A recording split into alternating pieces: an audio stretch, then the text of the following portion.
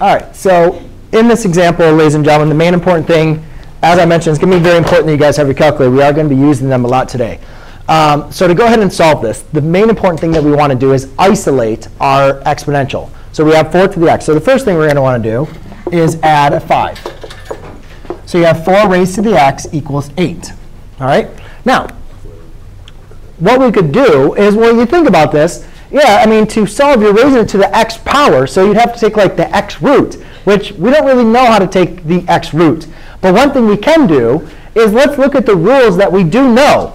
We do know we can take the logarithm of both sides. Whatever you do on one side, you have to do on the other side. So we know we can take the logarithm of both sides. And to get the x out the bottom, I know that if I take log base 4 of 4 raised to the x, what is that going to equal on the left side? 1.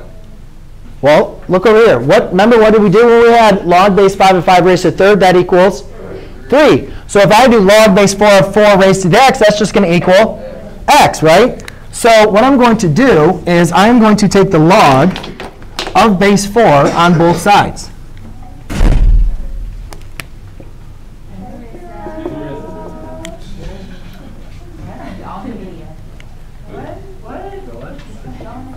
OK?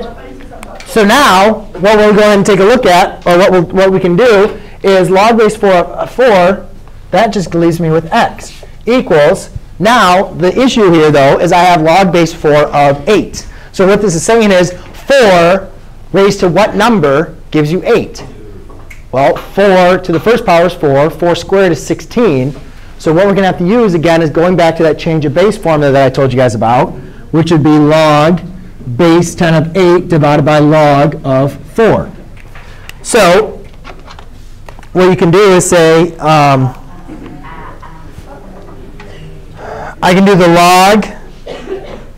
log of 8, which is approximately 0.90308 divided by log of 4.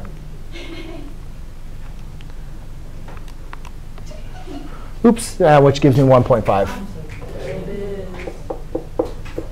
So if you just type in log of 8 divided by log of 4, that will give you 1.5 as your answer, which I guess we could have figured